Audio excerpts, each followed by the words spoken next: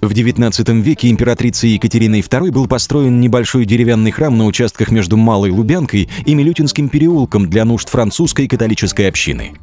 На месте деревянного храма была возведена каменная церковь святого Людовика, мастера позднего классицизма Алессандро Жилярди, которая представляет собой трехнефную базилику, завершающуюся полуциркульной апсидой. Главный фасад храма венчает портик, опирающийся на 6 тосканских колонн. Внутреннее пространство церкви разделено рядами белокаменных колонн, свод декорирован росписью. На алтаре левого нефа расположена статуя святого Людовика, французского святого и покровителя храма.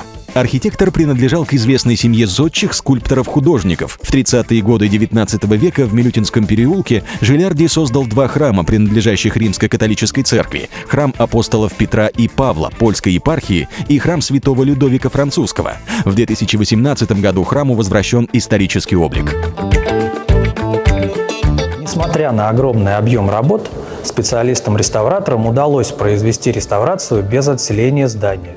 На протяжении всех этапов реставрации храм функционировал. За всю историю храма его прихожанами были не только москвичи, имевшие иностранные корни, но и французы, итальянцы, англичане, среди которых знаменитый пианист, виртуоз и композитор, создатель ноктюрна Джон Филд. Все окна храма были украшены витражами. Во время Великой Отечественной войны витражи были уничтожены, и в настоящее время сохранился лишь один старинный витраж с изображением святого Иосифа. Известно, что у алтаря святого Людовика имелся витраж с изображением образа Спасителя в полный рост. После прихода к власти в России большевиков храм неоднократно разорялся. Однако на протяжении всего советского периода оставался единственно действующим католическим храмом в Москве.